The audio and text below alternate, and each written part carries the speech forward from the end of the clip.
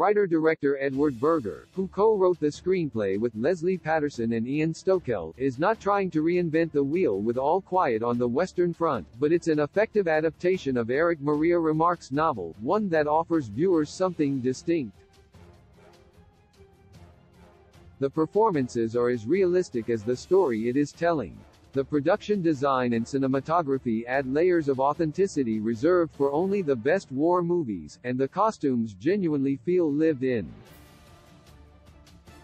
World War I films are a dime a dozen, and at a certain point they can all blend together, but All Quiet on the Western Front makes a strong case that it deserves to stand out from the herd.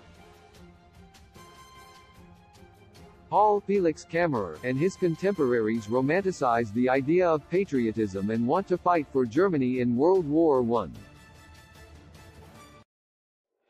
His commitment is such that he lies about his age to enlist.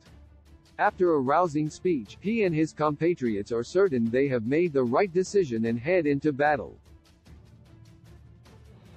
En route to a medical camp, his squadron has to give up their vehicle, so others can survive. On foot, the realities of battle begin to set in. Paul loses friends and nearly his mind in service to Germany and must learn what war means, not only to the world at large, but to himself. All Quiet on the Western Front is not a particularly special film. It is in fact very straightforward in terms of plot. But just because it's a certain type of story that's been told over again, it doesn't mean there isn't something new to offer.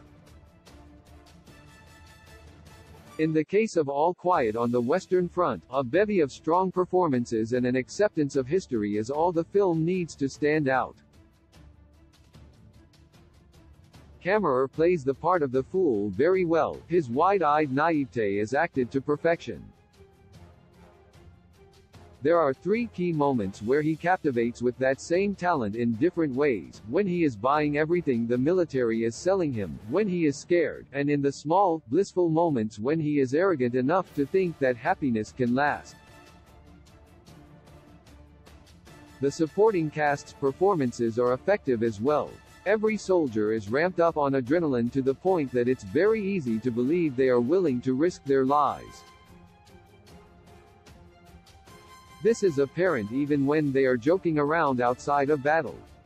Albrecht Schuck gives a rousing performance as Paul's illiterate comrade Stanislaus Kaczynski. As Kammerer's character reads him a letter from home, Schuck emotes through held-back tears and very few words.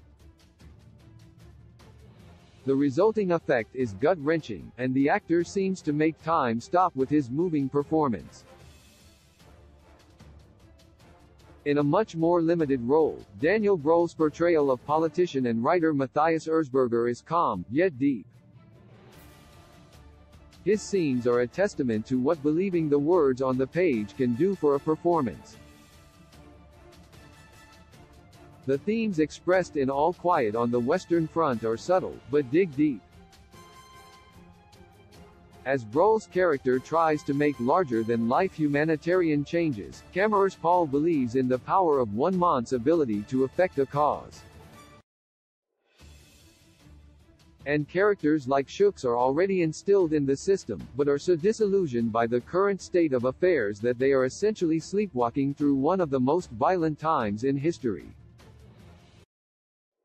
The action depicted in the film comes when one least expects it, but when it does, it hits hard. The haunting shots of empty landscapes, that could be safe or riddled with enemies, make for an intense viewing experience. All Quiet on the Western Front does not live and die by each round of ammunition, it thrives through personal connections and incredible shots of stunned faces covered in soot. There is an inevitable dullness that sets in with period pieces like this one, but Berger has control of the screen and immerses the audience in a time when war was a focus.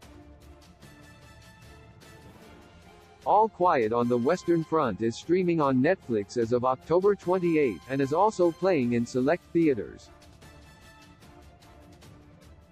The film is rated R for strong bloody war violence and grisly images.